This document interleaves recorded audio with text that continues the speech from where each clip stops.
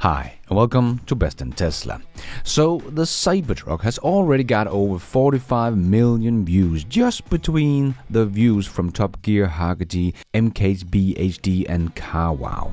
And that is of course without all us small YouTubers reacting to all of these videos and the delivery event itself and the many millions of views Tesla's own videos have on the Cybertruck. But we are of course not done yet, as Leno had yet to test drive the beast and had a talk with both Lars and Franz. And boy did we get a lot of gold in this video as well that we have not got confirmation on before. And Sandy Munro also just toured the production line of the Cybertruck, and once again Sandy's mind was blown. It's not coated. This is aluminum bronze? Yeah, like the whole And you can difference. stamp with it? There is simply nothing like the Cybertruck, and everything is pointing at this will be a huge success for Tesla if they can handle the huge demand Tesla sees for this beast. So let's check it all out and let's dive right in.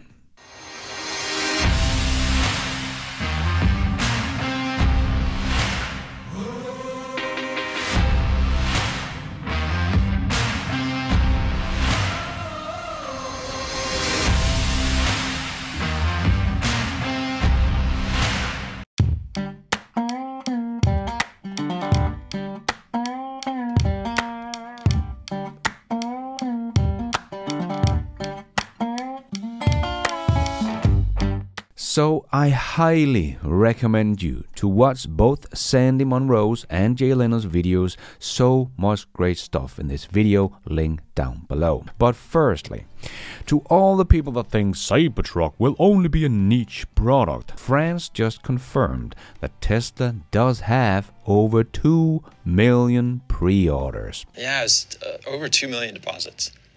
Really? $100 for a deposit, yeah. We knew this because of the Cybertruck Owners Club reservation tracker, but nice to get a confirmation from France for all the haters out there thinking this will only be a truck for Silicon Valley people. But with over 2 million reservation, it is by far the most pre-ordered vehicle in history, and the runner-up was the Model 3 with just about 400,000 pre-orders. So there has never been anything like the Cybertruck, whether you're talking about the look of the truck, the pre-orders of the truck, or the engineering of the truck. So to think this will not sell well when you can get something you cannot get from anyone else. This is the fastest pickup truck the world has ever seen. It has the best clearance of any pickup truck. It's the toughest truck ever built on a whole new 48-volt architecture, steer by wire.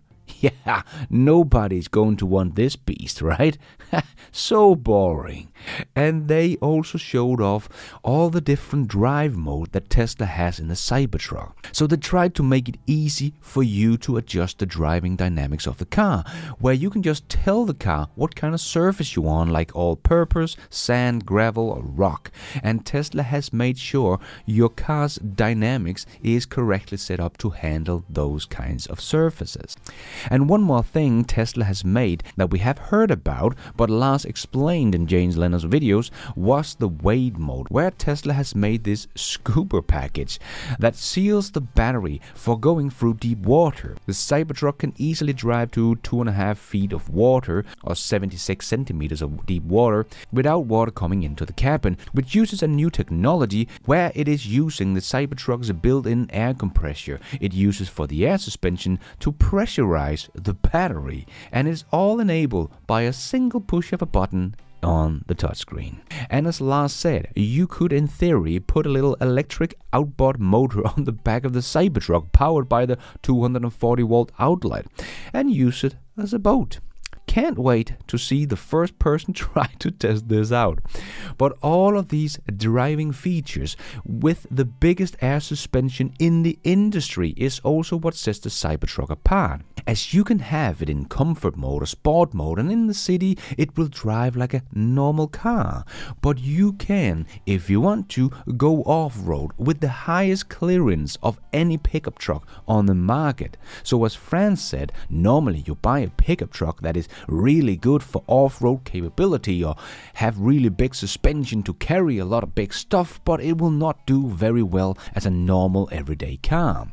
And if you buy a pickup truck that is made to be just a normal car, it's not really meant to go off-road. But with the Cybertruck, you get one of the most capable off-road pickup trucks out in the market, and with the biggest clearance and biggest travel between low and high clearance with the air suspension, and you can go through deep waters no problem, but you will also get something that will work basically as a big SUV for your family. Also because the bed of the truck also works as a real trunk, as it is a completely 100% lockable bed with more than 2,800 liters of cargo space, or about 100 cubic feet, and combined with the sub-trunk under the bed and the 200 liters or 7.1 cubic feet in the front as well, the Cybertruck is up there with some of the biggest SUVs that have the most cargo space in the world. This truck will serve very well as a big family SUV, and will be driving very well on normal roads and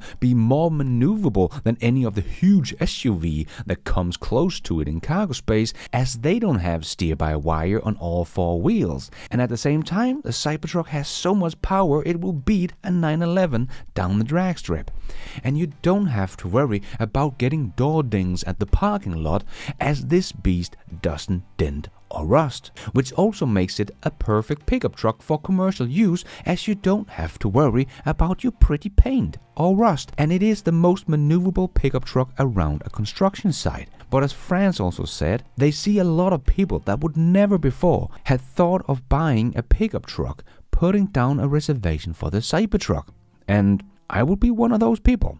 I have never looked twice at a pickup truck. They are hardly a thing here in Europe, right? The only ones that get a pickup truck in Europe is the ones that actually need a pickup truck, like a farmer or a construction company.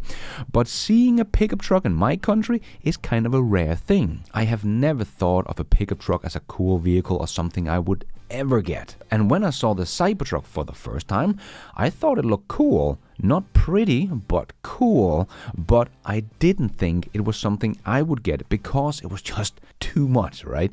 But after seeing all this beast can do, and just how utilitarian this vehicle is, and all the new tech inside of it, and how it handles almost like a sports car, but can also do off-road and even be a good family car, now I want one. As there is nothing that I wouldn't be able to do with this truck. I could use it as a family car. Check. Going on skiing trips? Check. Taking garbage to the recycling site? Check. Going on road trips, even off the road, anywhere in Europe? Check. It would be the most fun vehicle on the planet to own. Nothing comes close. So yeah, I do understand why this vehicle has 2 million reservation, as it is the perfect commercial pickup truck. It's also a good big family SUV. It's the perfect road trip car no matter where you want to go. And even if you like fast cars, well, you will still be the first off the starting line with the Cybertruck. It will beat a 911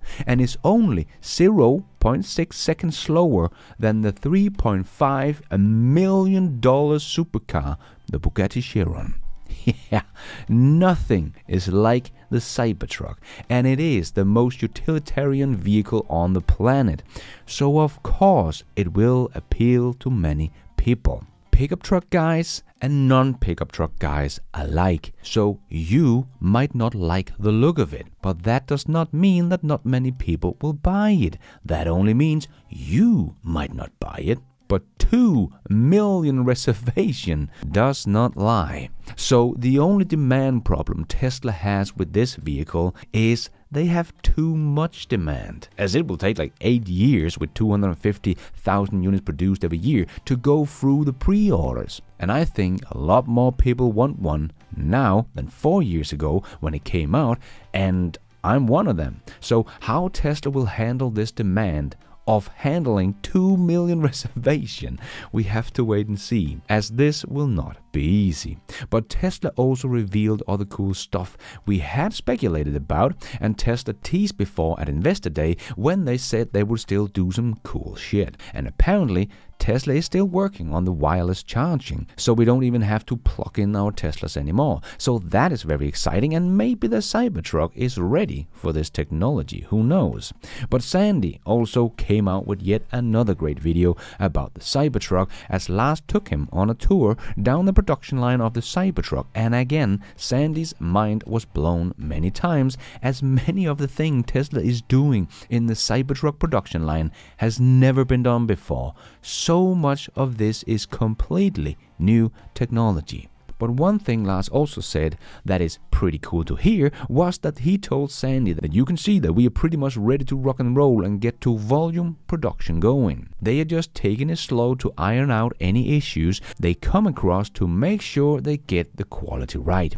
As you can see with all the equipment, we're ready to roll at like high volume. Now it's just like, how do we ramp, go slow, get quality right. Yeah. So I still hear people saying they will never make this in high volume. I think these people are in for a big surprise. And as Lars and Franz said, they would never have been able to make such a radical new design with all the new technologies in this car with any other leader than Elon Musk. Only Elon would be willing to take a chance with the Cybertruck's futuristic design and come out with a vehicle that is completely new technology all the way through, and pushing their employees to come out with something this special. So like I said before, no other car manufacturer on the planet would be able to build the Cybertruck as of now, as they don't even know how to. Too much new technology in this car, and the new production method like air-bending stainless steel, the 40-volt architecture, steer-by-wire, completely new invented stainless steel alloy that only Tesla has the recipe for. So they don't have to fear any competition for the Cybertruck for many years, as the others firstly has to find out how Tesla is even doing all of this. Just so impressive. As Elon said, they would be head and shoulders above anyone else in manufacturing. This is their goal. And the Cybertruck is proof of exactly that. No one else can even build the Cybertruck but Tesla. And the demand is off the chart, as Elon said. I have no doubt that the Cybertruck will be a huge success for Tesla. Not so much for GM and Ford. That's like nothing. Yeah. It's amazing how when you get that torque in the front, it just crawls up and over those rocks. It doesn't even care. Amazing. And thank you for watching. And until next time, take care out there and be nice.